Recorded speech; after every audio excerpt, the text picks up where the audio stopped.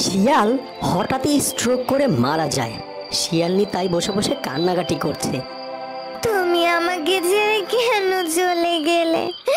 ওগো, একবারও কি আমার কথা তোমার মনে পড়লো না? স্বামী, এখন আমার কি হবে স্বামী? আমি কাকে নিয়ে বাঁচবো? আমি কোথায় যাব, কি করব? এই তোমার ছোট্ট ছানাকে নিয়ে আমি কোথায় যাব, কি করব একা একা? আমি তো ভেবেই পাচ্ছি না। শিয়ালনি গো, তুমি কেঁদো না গো। তুমি যদি এভাবে কান্নাকাটি করো তাহলে তোমাদের ছেলেকে কে সামলাবে বলো? দেখো দেখো, তোমার দুই ছেলে কিভাবে কান্না করছে। চুপ করো শিয়ালনি, চুপ করো। শিয়াল ভাইকে তো এবার কবর দিতে হবে। না, আমি মোগলেসকে কবর দিতে দেব না। মোগলেস আমাকে ছেড়ে কোথাও যেতে পারে না, কোথাও না। এভাবে পাগলামো করো না শিয়ালনি, বাচ্চাদের মতো কথা বলো না। এসো ঘরে এসো, এখন শিয়াল ভাইকে কবর দিতে হবে তো। ছাগলের কথা শুনে জরিনা শিয়ালনি ভীষণ কান্না করতে থাকে। এরপর শিয়ালেরা মোগলেস শিয়ালের লাশ নিয়ে চলে যায়। এভাবে 2 দিন কেটে যায়। এরই মাঝে একদিন জরিনা শিয়ালনির চাচা এসে জরিনা শিয়ালনিকে বলে, জরিনা, 2 দিন তো হলো, এবার আমি চলি রে। তুই ভালো থাকিস কেমন? আর তুই তোর 2 ছেলেকে সামলে রাখিস, ওদের খেয়াল রাখিস। এ কি চাচা, তুমি এখনই চলে যাবে? মাত্র তো 2 দিন হলো। তুমি তো জানো আমার মনটা একদম ভালো না, নিজেকেই সামলাতে পারছি না। তারপর আবার ছেলেকে কি করে সামলাবো বলো? তুমি আরো 2 দিন থেকে যাও না চাচা, প্লিজ থেকে যাও। আচ্ছা ঠিক আছে, আমি না হয় আর 2 দিন পরই যাই। তুই কান্না করিস না, তোরা থাক। আমি একটু বাইরে থেকে কিছু খাবার নিয়ে আসি। 2 দিন হয় কেউ কিচ্ছু খাসনি তোরা। মা, ও মা, 2 দিন ধরে তো তুমি তো কেঁদেই চলেছো। আমাদের বাবা কোথায় মা?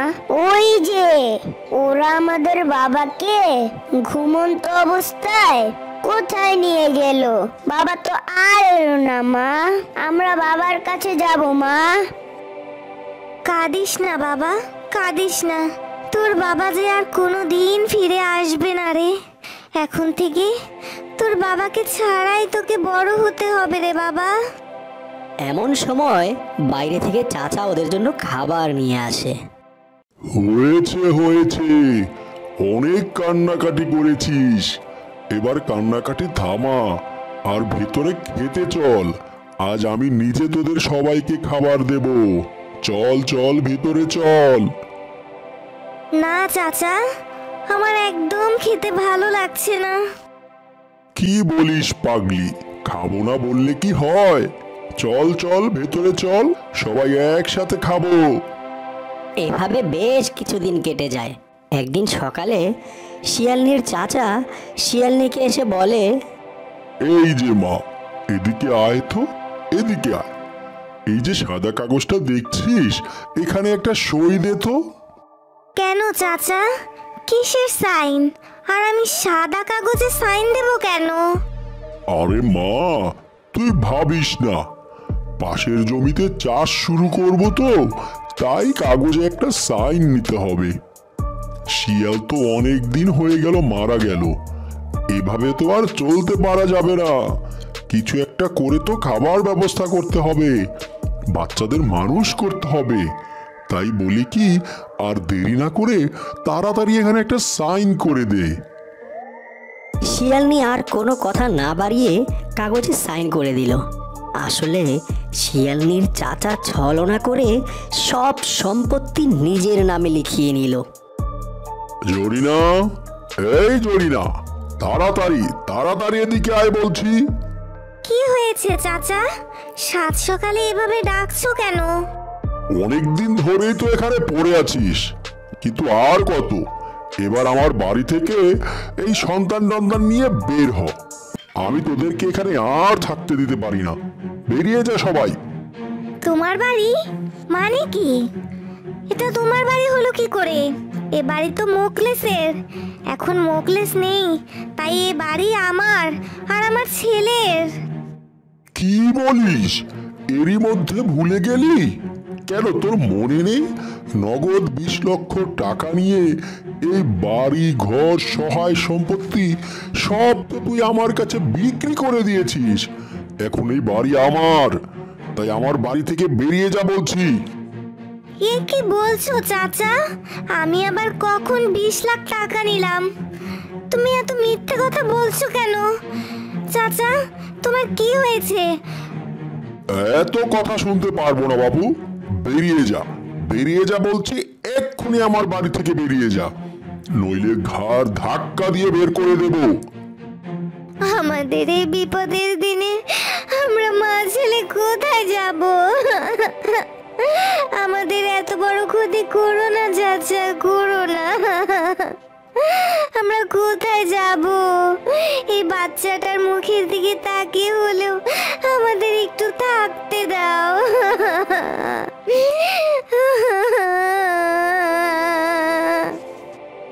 শিয়ালনি অনেক কান্নাকাটি করতে থাকে, কিন্তু শিয়ালনির চাচার মন কিছুতেই গলল না। শেষমেশ শিয়ালনি তার ছেলেকে নিয়ে বাড়ি থেকে বের হয়ে গাছতলায় গিয়ে কান্নাকাটি করতে থাকলো। হে আল্লাহ, এত বড় সর্বনাশ কেন করলে আল্লাহ? আমার স্বামীকেও আমার কাছ থেকে কেড়ে নিলে, কেজাকেও বাবা হারা করলে, এমনকি বাড়িটাও নিয়ে নিলে আমাদের কাছ থেকে। এখন আমরা কোথায় যাব? কি করব? মা, কেঁদো না মা, আমি আছি তো, আমরা আবার বাড়ি বানাবো, তুমি আর কেঁদো না মা। এমন সময় সেই রাস্তা দিয়ে ডাকু শিয়াল যাচ্ছিল। ওদের মা ছেলেকে কান্না করতে দেখে ডাকু শিয়াল ওদের কাছে এসে জিজ্ঞেস করলো, কি ব্যাপার, কি হয়েছে শিয়ালনি? তুমি এভাবে এই জঙ্গলের ভিতর ছেলেকে নিয়ে কাঁদছো কেন? বলো আমাকে। আপনাকে বলে আর কি হবে, সবই আমার অদৃষ্টের লিখন।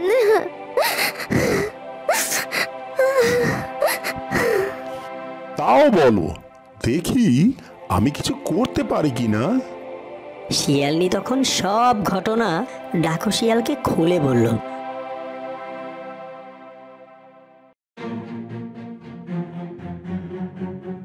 সব শুনে ডাকু শিয়াল তাকে সাহস দিয়ে বলল, সবই তো শুনলাম, কিন্তু সমস্যা হলো তুমি তো উইলে সাইন করে দিয়েছো। এখন তো জমি আর বাড়ি তোমার চাচার নামে হয়ে গেছে। তবে একটা উপায় আছে, যদি সেটা করতে পারো তাহলে তুমি আবার তোমার জমি বাড়িঘর সব ফিরে পাবে। কি উপায় ডাকু ভাইয়া? বলুন বলুন, আমাকে তাড়াতাড়ি বলুন। ছলে বলে কৌশলে যে কোনো উপায়, তোমরা যদি সেই উইলটা তোমার চাচার কাছ থেকে এনে আমাকে দিতে পারো তাহলেই সব কাজ হয়ে যাবে। আমি পারবো ওই উইল এনে দিতে। কি বলছিস বাবা, তুই যাবি উইল আনতে? তাও আমার তো ভয় লাগছে রে বাবা, কারণ তোকে যদি চাচা দেখে ফেলে তোকে তো মেরে ফেলবে রে বাবা। তোর যাওয়া লাগবে না, তোর যাওয়া লাগবে না, তার চেয়ে বরং আমিই যাই। তুমি কোনো চিন্তা করো না মা, আমি পারবো। ঠিক আছে, তাহলে চলো চলো তোমাদের সেই লোভী চাচার কাছে যাওয়া যাক। ওরা তখন আবার শিয়ালনিদের বাড়ি গেল। ডাকু শিয়াল ও শিয়ালনি লুকিয়ে রইল একটি গাছের আড়ালে, আর কেজা গেল ঘরের ভেতর। ঘরের ভিতরে গিয়ে দেখলো কেজার নানা ঘুমাচ্ছে, আর দলিলটা বালিশের পাশেই রাখা আছে। কেজা চুপি চুপি দলিলটা নিল আর বাইরে বেরিয়ে এলো।